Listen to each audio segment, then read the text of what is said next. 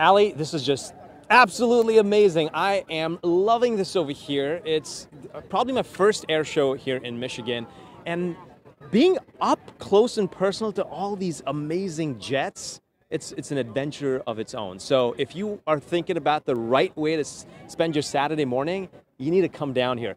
What can you experience here besides seeing all these fancy jets? Well, I got Kevin here with me, who's going to be breaking it all down. Kevin, thank you for joining us. Good morning. So, no frills, but all the thrills. Yeah, it is. This is a celebration of aviation. This is the Yankee Air Museum's marquee event that we hold annually. This is our 24th year, and it is action-packed from start to finish today. All right, so just earlier you were telling me there are about, what, 60 jets here of different kinds. Just give me a quick taste of what can people experience here. Everything from a 1928 Ford Tri-Motor to a modern Top Gun fighter. And when I say Top Gun, it's the real Top Gun. It's the actual fighter that trains. And it's this one right here, right? Yeah, that trains other pilots to be fighter pilots. So this is what we call an adversary airplane, and so when you see the movie, it's cool. These guys are the real deal right here. So Tom Cruise is coming here?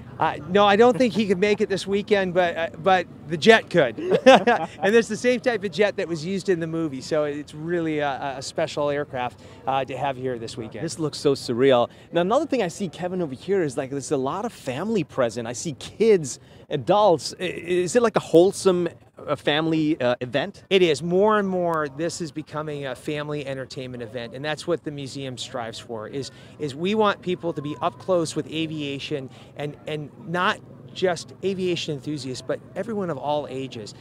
What happens here and what goes on in aeronautics and air shows is something that is just, it's unrivaled with anything else. So it's a very special time, and it's an inspiration point for most people.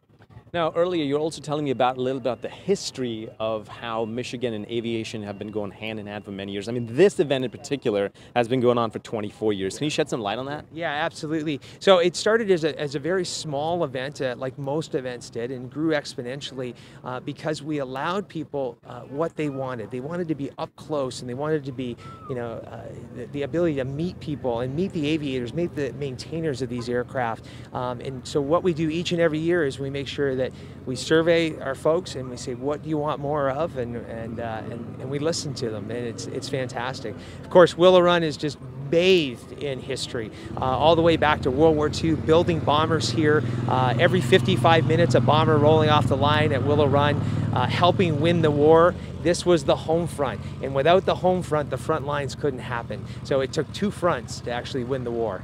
Michigan never fails to amaze me. There's so much of history and culture in this state and this city. And of course, we'll be talking more to Kevin in a few, but of course there are tickets still left for tomorrow morning and tomorrow afternoon. Kevin tells me they're limited, so do not waste your time. Go online and purchase them. And Allie, I will see you in a few.